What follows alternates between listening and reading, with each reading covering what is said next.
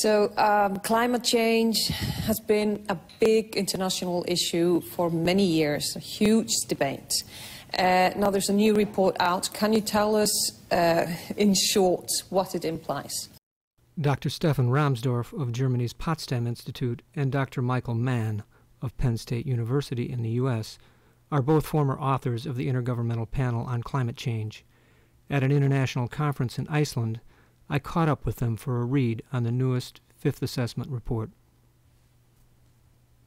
25 years ago, the United Nations established an international scientific body known as the Intergovernmental Panel on Climate Change, or IPCC.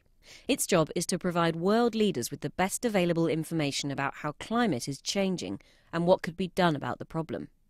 The IPCC has issued reports about every 6 years. Hot off the presses, the latest word on climate change. United Nations report just released in the past hour. Well, the IPCC has ratcheted up the level of confidence that not only is the globe warming, but we know that it is human activity that is responsible for it. They increase the confidence from very likely to extremely likely. In the careful, measured language of peer-reviewed science, tobacco is extremely likely to cause lung disease. Moreover, they have directly tied that observed warming to detectable changes, increases in sea level. The rise in the global surface air temperature, the rise in the ocean surface temperatures. Melting of ice and increases in various types of extreme weather events. The decline in the snow cover, the increase in atmospheric water content, because it's a law of physics that as it gets warmer, the water content of our atmosphere increases. We are seeing an unprecedented flood across many parts of the state of Colorado. It was dramatic. When you look outside, you say the weather's on steroids. Get used to it. This is the new normal.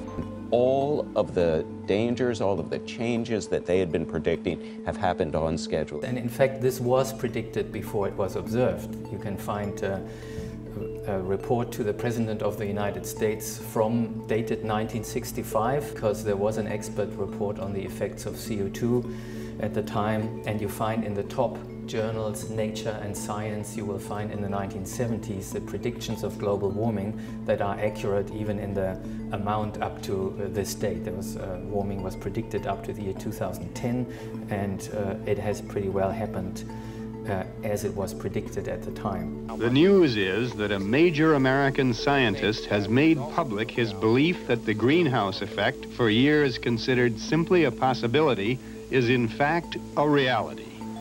This evidence represents a very strong case, in my opinion, that the greenhouse effect has been detected and it is changing our climate now.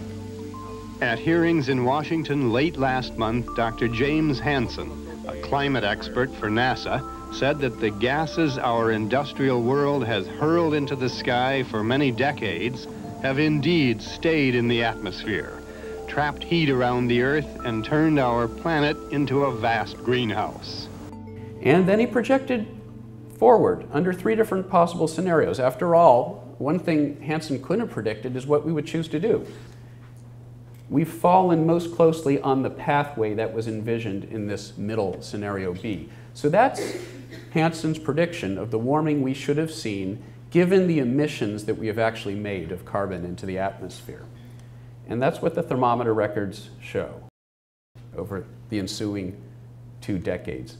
I would argue a pretty good prediction of the warming, a pretty impressive, successful test of a climate model. How have the media covered the new IPCC report? It was pretty good on the whole. There were some examples. There was some misleading coverage. Fox News, for example, promoted a very misleading segment where they focused instead on an unofficial report that is named to sound similar to the IPCC report, the NIPCC report, which is in fact something that's put together from a front group that works for fossil fuel interests. Big issue in the global warming debate is how large is the human impact on climate, and this report shows that it's very small. Joe Bast of the climate contrarian Heartland Institute although not a scientist, is no stranger to scientific controversies. 15 years ago, on behalf of another set of clients, Mr. Bast argued that smoking has few, if any, adverse health effects. Partly based on clever agenda setting by climate contrarians who are trying to really dilute and confuse the message of IPCC, and who somehow manage to focus the media interest on a supposed slowdown, or what is even wrongly called a pause in global warming. We've seen that going on. We're going to hear a lot of talk about something called the pause. Let's explain what the pause is and what this controversy is. Notice, since 1950, we've warned about 0.22 degrees Fahrenheit per decade. Notice the steady climb up. But since 1998, we've seen a slower rate in that growth, only 0.09 degrees Fahrenheit per decade. So if we're this huge cause, people are saying, why are we slowing that rate down? Well, they're saying you need to look at this big picture here. There are previous times within this general trend where we've seen a slowdown and even a decrease, but meanwhile, you've got to pay attention to the big picture. That's what the IPCC wants to say to you. Regardless, that trend is still up, that we are continuing to warm. The IPCC has in the past underestimated important aspects of climate change. For example, sea level rise in the last couple of decades has overtaken the speed, the upper range of previous projections of sea level rise of the IPCC. The loss of the sea ice on the Arctic Ocean has happened much faster than IPCC projected. So there are some clear examples where IPCC got it wrong, and got it wrong in the direction of, unfortunately, underestimating the scale of the problem.